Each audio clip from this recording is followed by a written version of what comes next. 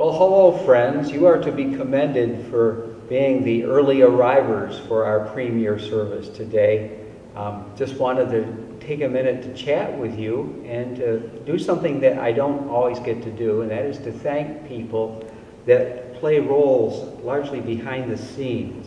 People like Sarah. You know, we have Sarah leading us in the worship songs, but boy, if you were here to watch that recording process, and to see Sarah singing and engaging us so effectively, and she's in an empty sanctuary, and to hear her in here. Last week I snooped on her a little bit and watched her singing and talking to us, and how she just does that so seamlessly and seemingly effortlessly.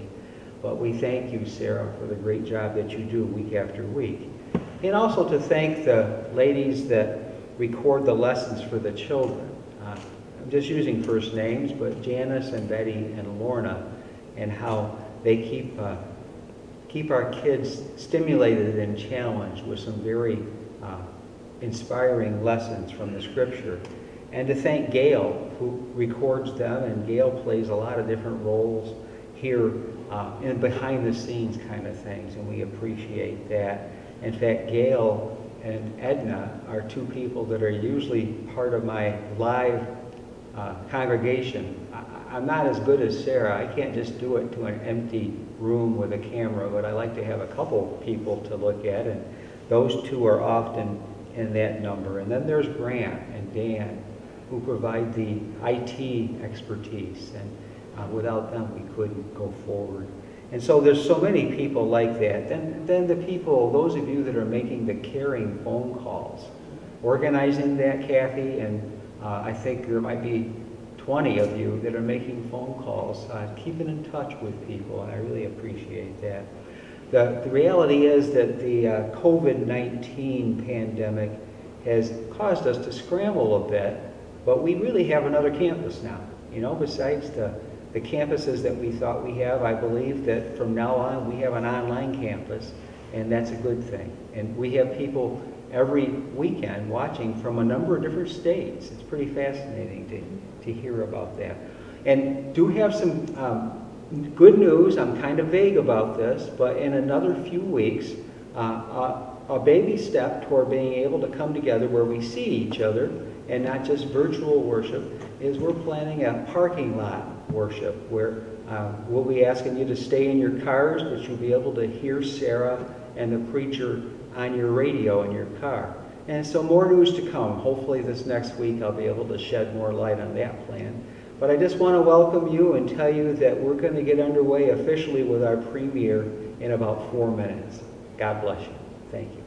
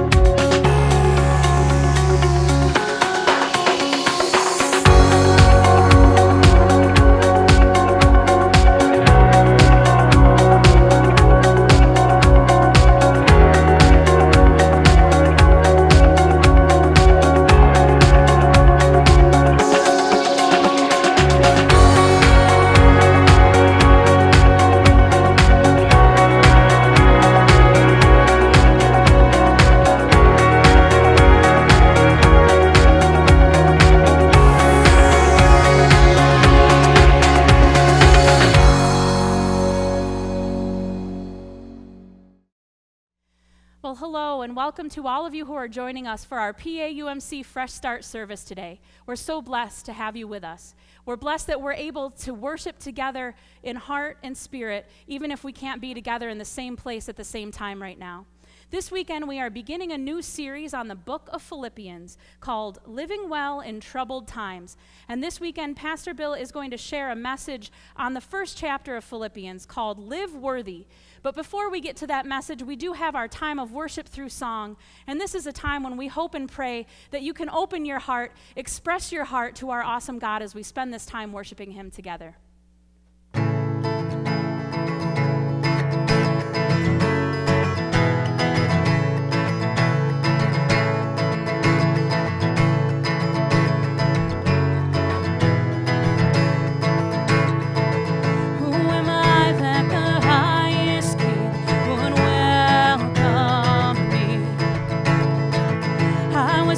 But he brought me, oh, his love for me.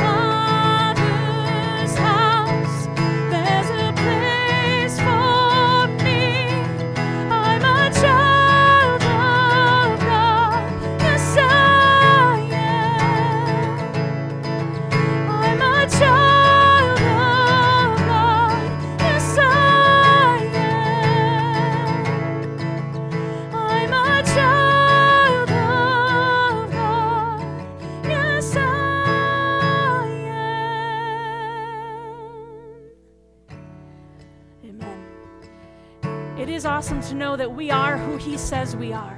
There are so many voices that we hear in this world and sometimes even in our own minds that can tell us lies about who we are. But it is all about who God says we are. And we are His beloved, we are His chosen. And we are here to worship Him. We're here to meet with Him today.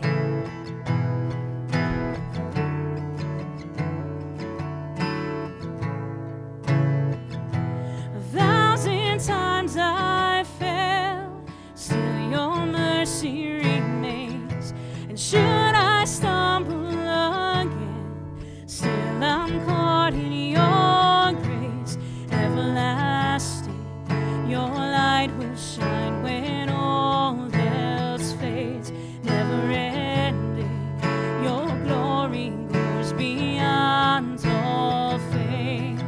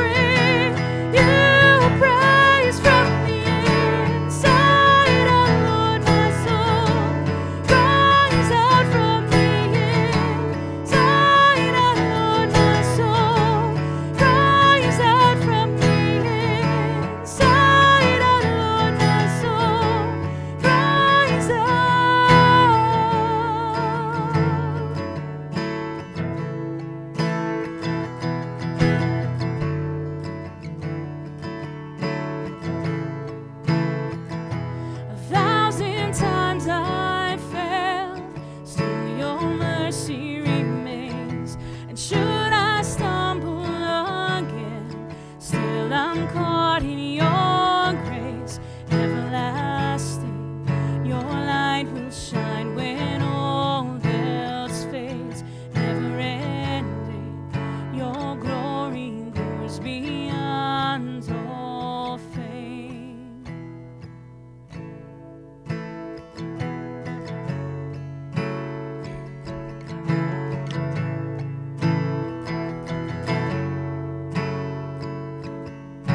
Grander earth has quaked before, moved by the sound of his voice. Seas that are shaken and stirred can be calmed and broken from my regard. Through it all, my eyes are on you. Through it all, it is well. Through it all, my eyes are on you, and it is well with me.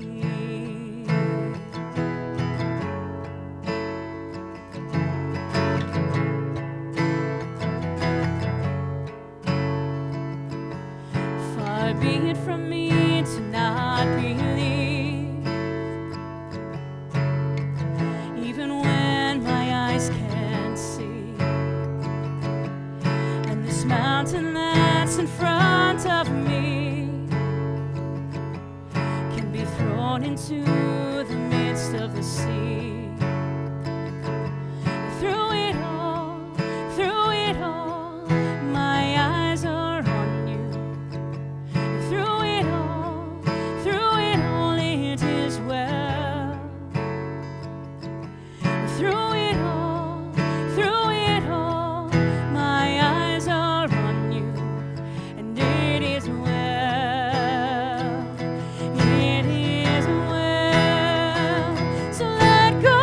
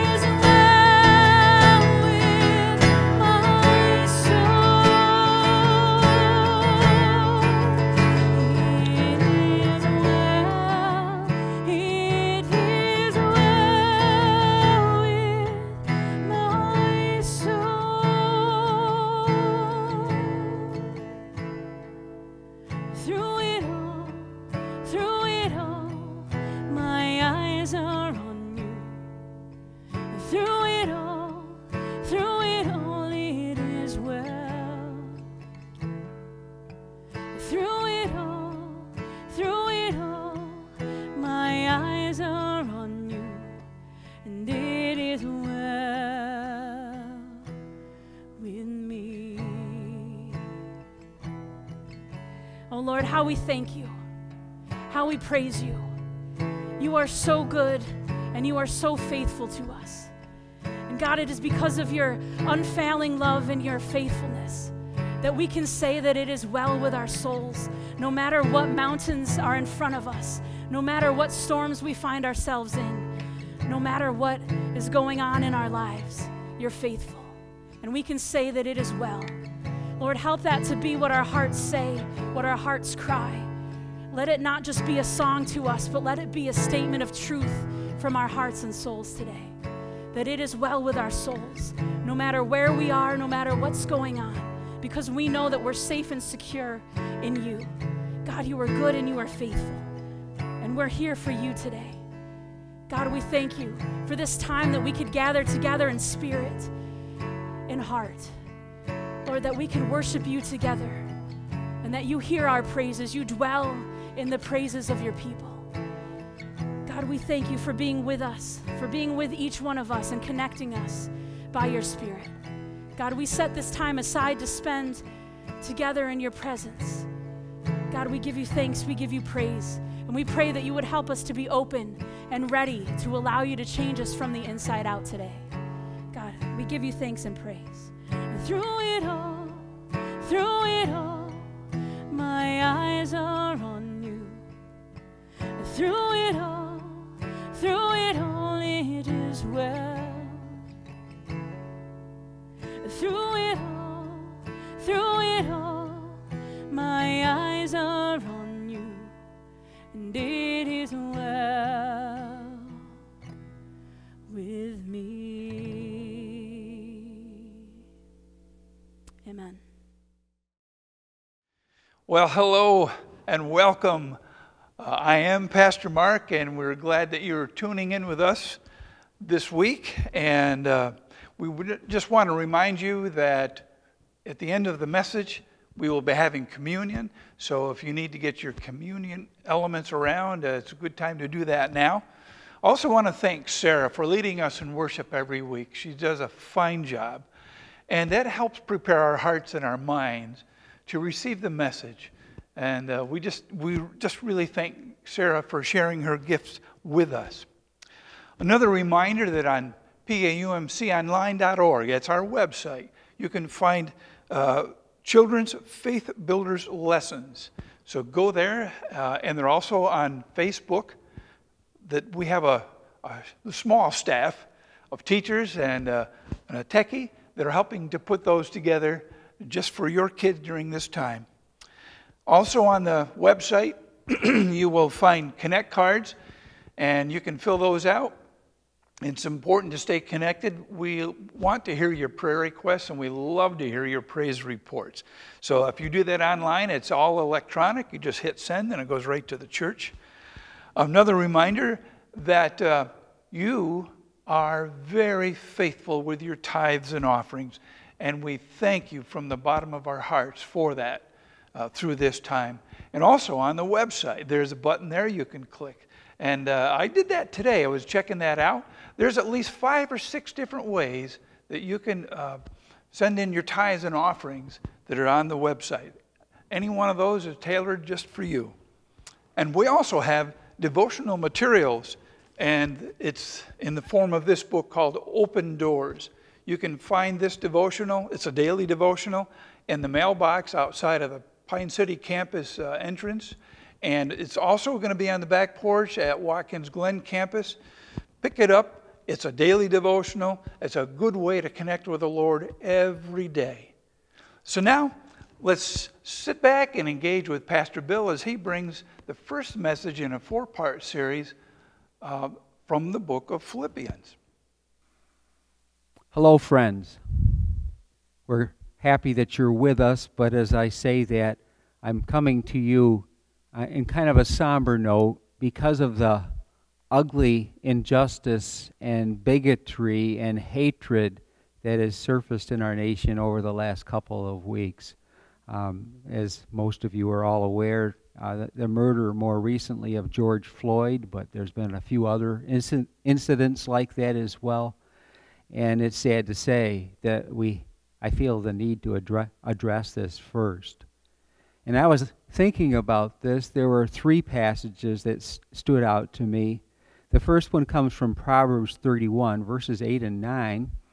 And you have them on the screen, and you'll see them if you have the notes downloaded. Would you read those verses with me?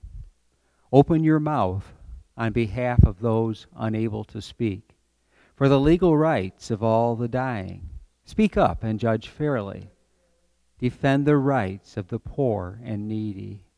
We cannot be silent. We need to open our mouths and say, this is not what we wish. This is not what we represent as followers of Jesus Christ.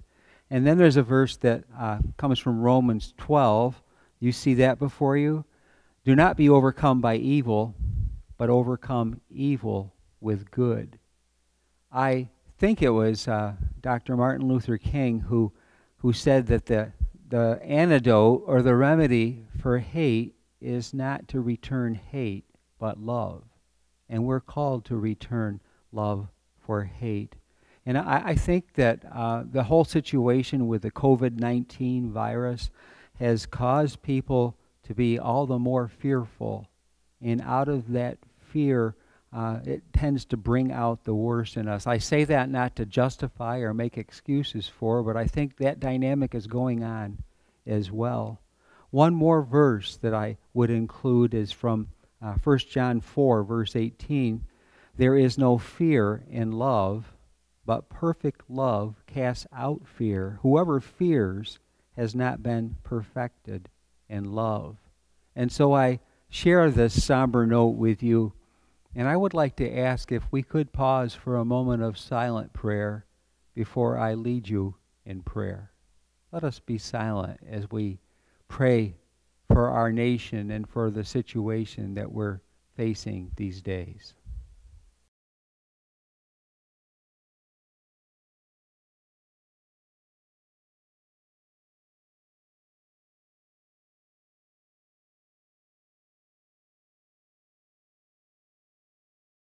Let us pray. Dear God, in our efforts to confront and dismantle racism, we understand that our struggle is not merely against flesh and blood, but against powers and principalities, those institutions and systems that would keep racism alive by perpetuating the lie that some members of the family are inferior and others superior. Create in us new minds and new hearts that will allow us to see brothers and sisters in the faces of those divided by racial categories. Give us the grace and strength to rid ourselves of racial stereotypes that oppress some of us while providing entitlements to others. Help us to create a faith community, a church, and a nation that embraces the hopes and fears of oppressed people of color where we live, as well as those around the world. Heal your family, God. Make us one with you. Make us one in union with our brother Jesus and empowered by your Holy Spirit. Amen. I credit that prayer to the sisters of I had to find the Sisters of Providence from Indiana. I really was touched by that prayer. So, as Pastor Mark mentioned during the announcement time, we are beginning a series of 4 messages on the New Testament book of Philippians. And Philippians is a very brief little book. It's only 4 chapters. And I'm pleased to tell you that Pastor Mark and Pastor Nicole are going to be working with me on these 4 messages. And I just listed before you the general theme of each chapter, and it'll be up to Mark and Nicole to decide how they want to take the chapters that they develop. But reading the first couple verses, actually the first 2 verses of Philippians, Paul, he's writing along with Timothy, his son in the faith, and his introduction to the Christians in Philippi, that's where we get the name Philippians from, is different because he thinks of them as such close friends. You know, it's not a proper letter like to some he wrote to the Christians at Rome. The Romans is very formal and proper, and he's never met them before. But if the Apostle Paul had a favorite church, it probably was the Philippian church. And he says this, he begins the letter this way: Paul and Timothy, servants of Christ Jesus, to all God's holy people in Christ Jesus at Philippi, together with the overseers and deacons. Grace and peace to you from God our Father and the Lord Jesus Christ. It's a unique way. It's just a warm, hey, I love you guys, I miss you. Paul's writing this Philippian letter from jail. We think actually that he was imprisoned in Rome for probably at least 2 years. And Philippians, along with Ephesians and Colossians, are 3 letters that he wrote from a prison cell. And furthermore, not only was he in a prison cell, but he was very likely in chains, chained to a Roman soldier or a guard. And so he's the constant. The guards come and go, but there's Paul stuck in this prison cell. And boy, if that was me, I'd be so down about that. You know, talk about being quarantined by a virus. Can you imagine what he's so active. He's used to being so busy, and now he's constrained by these chains. Just cramps his style big time. And it's interesting that he has a captive audience, that they're listening. Paul had somebody that he dictated his letters to, so they're taking notes, writing down what he wants to say in these letters. The Roman guys, they're listening. He has no choice. He's chained to Paul. In fact, Paul says a little bit later in Philippians 1, he says, I want you to know, brothers and sisters, that what has happened to me has actually served to advance the gospel. As a result, it has become clear throughout this whole palace guard and to everyone else that I am in chains for Christ. Because of my chains, most of the brothers and sisters have become confident in the Lord and dare all the more to proclaim the gospel without fear.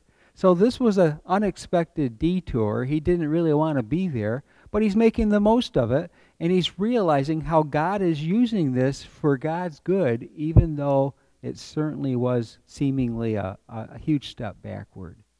Now, I'd like to pick up again, having you read with me the part that I included in your notes, and it should be on the screen, beginning with verse 3 through 6. Would you read that with me? I thank my God every time I remember you. In all my prayers for all of you, I always pray with joy because of your partnership in the gospel from the first day until now, being confident of this, that he who began a good work in you will carry it on to completion until the day of Christ Jesus. And that's powerful. He says, I'm confident that God's got this, and that God who has begun the good work in you will continue to work out God's work. He says a little bit later, it is right for me to feel this way about you, since I have you in my heart, and whether I am in chains or defending and confirming the gospel, all of you share in God's grace with me. God can testify how I long for all of you with the affection of Christ Jesus. I'm going to fast forward over to one more verse, and this will end up being our memory verse toward the end of this teaching. But in verse 27, he said, whatever happens, live your lives worthy of the gospel of Christ. And that's where I get the theme for this chapter. Live worthy. Live your lives. Conduct your lives.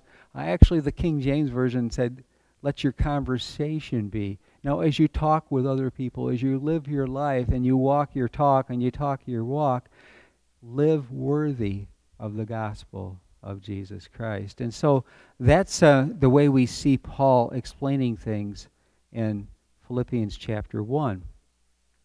When he says, I always pray with joy, the end of verse 4, I circled the word joy because that's the first of 14 times he uses the word joy in these 4 short chapters. He wants you to get that idea that joy is ever so important. Now, some of you that know me well know that I couldn't read Philippians 1:6 without thinking of the song by Steve Green. But my brother watches this from Arizona, and he's really been on me. He says, Bill, if you're going to bust out in song, you need to give people a chance to run for the door, so that they don't have to hear that. So this week, Vic, I'm not going to sing. It's really tough on me. Other people like my singing, but my own brother, not so much. I think it's because he sounds like me, or I sound like him. I don't know. But the words, I'm going to quote these words. He who began a good work in you will be faithful to complete it. He'll be faithful to complete it. That is the good work. He who started the work will be faithful to complete it in you. If the struggle you're facing is slowly replacing your hope with despair, or the process is long and you're losing your song in the night, you can be sure that the Lord has his hand on you, safe and secure. He will never abandon you. You are his treasure, and he finds his pleasure in you. So he who began a good work in you will be faithful to complete it. Now the good news is I'm not going to sing this song, but Sarah Height, our worship leader, has agreed to sing this as our closing song for the time together. So thank you, Sarah. My brother will really appreciate that. But he says, I am confident, I have the confident assurance that God's got this. He who started it is going to finish it. I think I'm quoting Chuck Swindoll when I say this, and the statement is this: God who is large is in charge. Say that with me. God who is large is in charge. Now that applies to bigotry and hatred and racism, and it applies to the fear and the uncertainty about the virus and all of this. From beginning to end, God is in charge. Our United Methodist founder, John Wesley, there's a lot of things that I'm concerned about today related to the United Methodist denomination, but I am very proud that we were founded by this man of God. And one of the foundations he gives us in our heritage is his understanding and his teaching about 3 different kinds of grace represented in the scriptures. And this will be familiar to some of you. But the first kind of grace that John Wesley lifted up is what he called prevenient grace. And that word prevenient actually means to go before. It's the way God goes before us even before we know God. God's got it, and God's working in our lives. And if you look back, there's little ways that you realize how God used something bad for good. And so prevenient grace is, another word is preparing grace, that God is preparing us to walk with Jesus, or preventing grace. God is seeking us even before we realize it. Sarah and I have a favorite verse that we often quote, and that's Romans 5:8. While we were yet sinners, Christ died for us. So before we even knew that we needed somebody to die for us, Jesus did that. Jesus taught in Luke 19:10, the Son of God came to seek and to save that which was lost. So we have the prevenient grace of God seeking us and saving us. And that's the difference between the Christian faith and most other religions. They're pursuing God. Well, we have God seeking after us. And so that's the first form of grace that John Wesley lifts up from the Scripture. A second one is what he called justifying grace. And that's based on the theological word justification. Billy Graham explained that word as meaning just as if I had never sinned. And that's where he takes our sin and he offers us Jesus' righteousness. And Jesus replaces our sin with his saving grace. And that's coming to know Jesus Christ is one way we put that.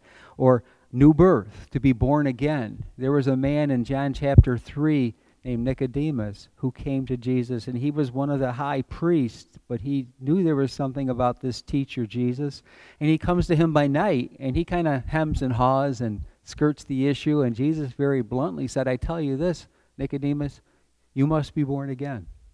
And evidently that happened in Nicodemus's life. Another translation for born again is to be born from above. Last weekend, if you didn't get to hear our soon-to-be new pastors, Mark and Nicole, they each shared a little bit of a word with us, and both of them, in their testimony, talked about the time when they were born again. And they came to a personal faith in Jesus Christ. And that is this justifying grace that we're talking about. It's so important that we keep that in mind. In fact, it was so important to Paul that in another one of his letters, this is called Galatians, and Galatians 4:19, he said, this is the Amplified translation, "My little children, for whom I am in pains of labor until Christ is completely and permanently formed within you." He's agonizing over the people reading his letter, wanting Jesus to be formed in them, just as if the birth process, that to be born again, to have that new life come into us. And so we see prevenient grace, we see justifying grace. And then the third form of grace that John Wesley mentioned was sanctifying grace. And that is the completing grace, the finishing grace, the forming of Christ in us. That's the spiritual formation process that takes the rest of our lives. He who began a good work in you will be faithful to complete it until the day of Christ Jesus, for the rest of your life. That's the exciting part of it. I have been blessed to have the experience, Linda and I have had the experience of, we had a house built in our last church in Farmington. We had a brand new house built, stick built from scratch. And we got to watch the process, and I was probably there bugging the builders like twice a day, just watching what they were doing. And you watch they dig a big hole, and then you see them put the footers in, and the carpenters are there to build the forms for the concrete, and they poured the concrete, and they laid the blocks, and then they put the deck of the floor down, and then the walls start to go up. And you see all kinds of different levels of skill involved in that. And the first part of the house building process, whether it was that house or then we watched as they built the Farmington United Methodist Church building, 13,000 square feet. I still remember the square footage. And watching that on a bigger scale than our simple house. And then a few years ago, we took the old place at the lake and they knocked it over and threw it in a dump truck and took it away, and we watched them bring in fact, Linda was just, Facebook reminds you of these things. I think she said it was 7 years ago this week that we watched the two half houses come down on wheels, and now they're formed together, and a marriage took place, so to speak, and that's our house. But in each case, we watched the construction process. And the first people aren't the highest skilled people, but they do the rough work, the rough carpentry, the framing carpenters, sometimes they're called. They do the big pieces and the foundation part and the early stages of the construction process. But most significant are the people on the other end of the process who are called the finishing carpenters, the cabinet maker level. That they're very careful in the way the end product comes out. They add the final finishing touches to things. And I think about Jesus, he's the master carpenter. And he takes us from the rough, basic beginning, and we come to know him, and we're formed in Jesus Christ, and Jesus Christ is formed in us, and we end up completed. But that's the end of the story. We're someplace in between right now, aren't we? Until the day of Christ Jesus, we continue to grow and become more like the Lord. A very helpful thing to me is the way John Wesley then explained those three types of grace. And this was one particular sermon, but it's one of my favorites of Wesley. He likened prevenient grace to being the porch on a house. And the porch, you're not in the house, but you're kind of getting to know the people that live there. And you're just kind of hanging around, and the porch is part of the beginning process. I think of people that may have happened across this online campus recording right now. Maybe you just happen to be here. Well, perhaps it's God's prevenient grace that brought you here today. Some of you have been on the porch for a while. I'm blessed to see people that check in, and you see who's watching. And I see some regularity. And I mentioned people in several different areas of this state and other states. And it's fascinating to realize, hey, there's some people on our porch, you know. Part of our job as a church is to entice you from the porch through the doorway into the house. And that's where justifying grace. So prevenient grace is the porch level of the house. You're not completely in, but you're not out. You're kind of being prepared. And then the justifying grace is when you decide, by golly, I'm going to take a step through that door. I want to explore what it means to be a follower of Jesus Christ. I want to have that personal faith, that relationship with Jesus. I want to be born from above. I want to be born again. And when we take that step, that's huge.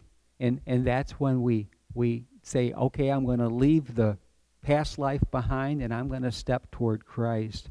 And I think of a slightly different way that Jesus used the door image in Revelation 3:20. And I have here a very familiar picture that many of you have seen, and I've got it so you can see it, but you see Jesus there, and if you look, the shape of the door, something I'm just guessing around here, is the shape of the heart. And that symbolizes Revelation 3:20, where it says, Jesus says, "Behold, I stand at the door and knock. If anyone hears my voice and opens the door, I will come into him and eat with him, and he with me." And so, using the door in a slightly different way, we're invited to take that step of faith and to realize that the Lord has been knocking at the door of our lives. Will we open ourselves to him and cross the threshold into his house? My prayer is that there are people that will do that even today. So we have the porch and the door and the house. I think of that memory verse that you had before you. Would you read that with me again? Live your life in a manner worthy of the gospel of Christ. And I always want you to know where those verses are. Where is this one? Philippians 1:27. And A means it's the first portion of that. And so we are on a wonderful journey. We are on an adventure of following Jesus and taking the step into faith. And then that sanctifying grace comes to play when we explore what it means to be a fully devoted follower of Jesus Christ. And there's so much to that, to be finished and to be completed. Do you ever feel like you got so far to go? I sure feel that way. But to know that we're going in the direction that he wants us to take and to give more and more of ourselves over to him. Now, I must add this little point of qualification. If you take that step into the house and then you spend your life looking back through the keyhole, looking back at the old life, nobody's more miserable than that. So now you take the step and you say, Lord, I'm yours. I want to be completely yours. I want to give as much of myself as I can to as much of you as I can understand. And I allow you to do that in my life. And that brings me to what Holy Communion can mean. Holy Communion for the person that has just invited Jesus into their life can be a new step. When you take that bread and you dip it into the cup, or you partake of the juice, you are entering into new life. For those of us that are in the house, it's a recommitment. It's Lord, I'm in. I'm still in. I want to follow you the next step, whatever you have for me. So whatever comes my way, I trust you, Lord, to take care of that as well. Remember that it was on the night when Jesus gave himself up for us that he took bread and he gave thanks to the Father and he broke the bread and he said, "Take, eat, this is my body given for you. Do this in remembrance of me." And at that same supper, when the meal was over, he took the cup. He gave thanks to the Father again. He offered the cup to the disciples and said, "Drink from this, all of you. This is my blood of the new covenant, poured out for you and for many for the forgiveness of your sins. Do this as often as you drink it in remembrance of me. So in remembrance of your mighty acts, Lord Jesus, we offer ourselves in praise and thanksgiving as a holy, living sacrifice in union with Christ's offering for us as we proclaim the mystery of faith. Christ has died. Christ is risen. Christ will come again. Pour your Holy Spirit on us again, Lord, on these gifts of the bread and the cup. Make them be for us the body and blood of Christ, that we may be for the world the body of Christ, redeemed by his blood. By your Spirit, make us one with Christ, one with each other, one in ministry to all the world until Christ comes in final victory and we feast at his heavenly banquet. Through your Son, Jesus Christ, with the Holy Spirit, in your holy church, all honor and glory is yours, Almighty Father, now and forever. Amen. So whatever your situation, wherever you are, if you serve one another or you choose to serve yourself, the body of Christ is given for you and the cup of salvation is offered to you. Will you just now partake? Lord, prepare me to be a sanctuary, pure and holy, tried and true. With thanksgiving, I'll be a living sanctuary for you. It was you, Lord,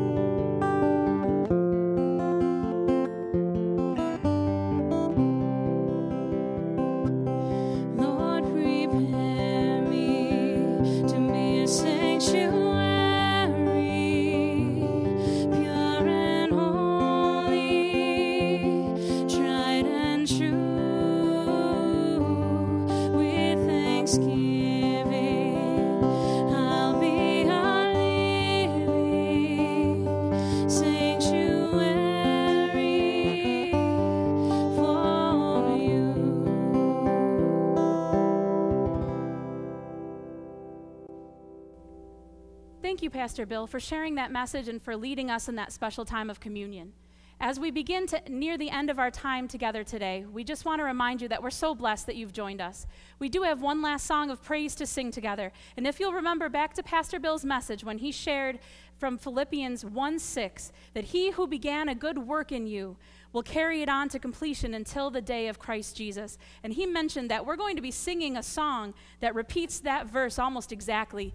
And that's the song that we're going to sing together right now. This song reminds us that he who began a good work in us will be faithful to complete it in us. So let's not just sing about this, but let's be open to allowing him to complete that work in us as we live out our lives from this moment on.